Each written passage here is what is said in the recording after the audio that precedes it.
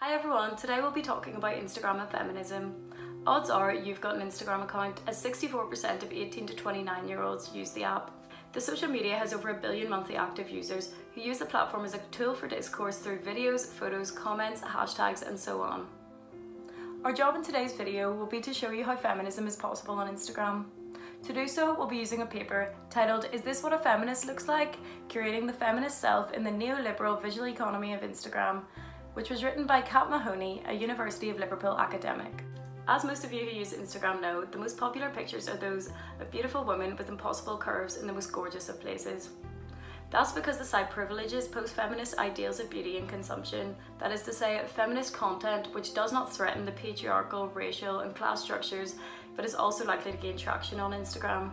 After what I've just told you about Instagram and its pushing of neoliberal discourses, you might be thinking there's no way that feminism is possible on Instagram. But we're going to show you it does have feminist potential by talking about two influencers who use the platform to engage in feminist discourse and resist neoliberal post-feminist regimes of beauty and self-regulation. The first person we're going to talk about is Megan Jane Crabb. She's a UK-based body positivity activist and author with 1.3 million followers.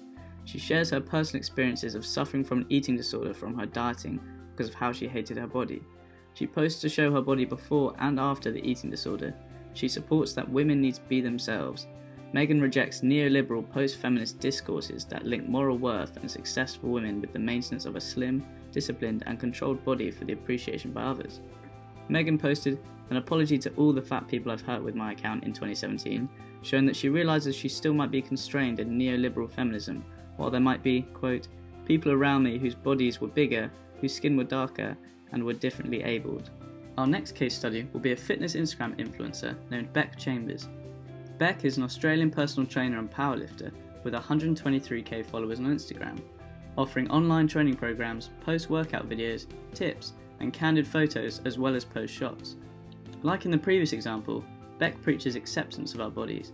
She directly criticises the fitness industry on Instagram by pointing out their hypocrisy by selling an impossible body ideal through costly nutritional programs, but at the same time telling them to accept themselves for who they are. She offers her followers an attempt to resist the understanding and construction of traditional images of female nudity by making fun of what Instagram promotes. These two case studies serve as a good example of how people can use Instagram to build themselves a platform which enables them and their viewers to discuss feminism. They all preach body positivity and acceptance of oneself in a manner which differs from these neoliberal norms we're talking about. They're not going to start a revolution, but they're encouraging of a normalisation of different body types, and them opening a platform for discussion is a great start. Moreover, Instagram has benefited the feminist movement in more ways than just creating a ground for discussion. For example, @Women's March is an account initially created for the 2017 Women's March protests, which brought together over 6 million people globally in defence of women's rights. This account does not just educate its 1.4 million followers on feminist issues, but further organises and mobilises on a diverse range of issues, including the creation of new campaigns or protests. Account @5 for Feminism actually raises money for charities supporting women's rights by visualising different topics related to feminism and donating $5 to these charities every time she posts. This demonstrates how Instagram can be utilised to benefit the feminist movement in a number of ways, ranging from the encouragement of feminist discourse, as seen in our two case studies, to actually organising campaigns and raising money.